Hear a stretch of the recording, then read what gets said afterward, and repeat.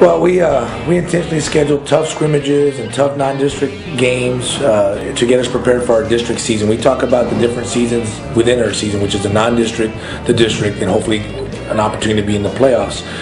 Callan is the state powerhouse. In fact, they're ranked in the top 20 in the state right now. So they gave us all we could handle and then some. But at the same time, we learned from that game, and we learned some of the things that we needed to correct and improve on.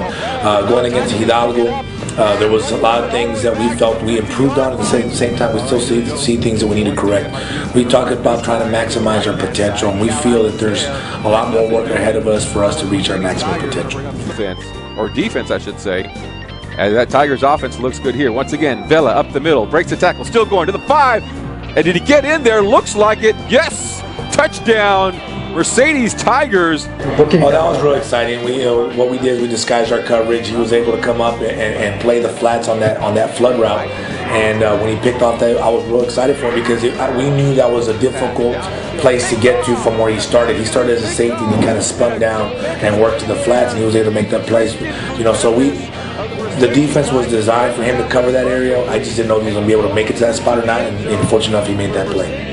Yeah, we had some people that had some bright spots. DJ Signs, our quarterback, threw a nice ball to Dylan Flores for a touchdown late in the game. Our intention wasn't to try to score late in the game, but we wanted our kids to develop because you never know when their numbers can be called on, whether it's injury or need or whatever the case should be. So we wanted to take that opportunity to develop as many people on that roster as possible. So that was a bright spot. We had a couple of young men on defense that stepped up and ran to the ball as well. Quarter. Lozano once again at fullback. Ruiz in the backfield at tailback. They'll pitch to him, looking for a block, but nope, nothing doing there.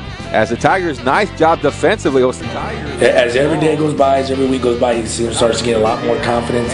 His teammates are getting more confidence in him as well, which is very important because not only do we believe in him as a coaching staff, but his teammates believe in him as a member of our team.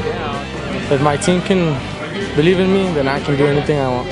Well, here they are with the ball at the 1-yard line here. And Presas trying to add to the lead. Going to take the ball up the middle. And yes, sir, touchdown Tigers. I'm working on reading the coverage a little bit better with my defense. Because my defense right now it helps me a lot. I improved a lot from Cal Island to Hidalgo. And now I'm going to keep using my defense as a big help. First thing I do is go to the bench for a prayer. Everybody comes to me and tell me, I got this, baby, you got this. And motivates me. And then when we go into the game, I gotta do good for my community, my town, my brother Isaiah Garza. Oh, and there's a lot of issues not only on the field, but also at the same time with a lot of the emotion that we've gone through in the last month with one of our team leaders and our team captain going through this situation right now. It's been tough, but he's been doing well, and every week he continues to improve. And we always talk about trying to improve everybody on the team, and he's moving right in line with that concept. We are playing La Feria. It's a county line bowl, we call it. It's a small rivalry, and La Feria is a very good team with a lot of good athletes with a lot of experience coming back. If I'm not mistaken, they have something like 30 seniors. A majority of their offensive line is back. Their quarterback is very athletic. Defensively, they run the ball well, and I think they feel that their strong point is their offensive line.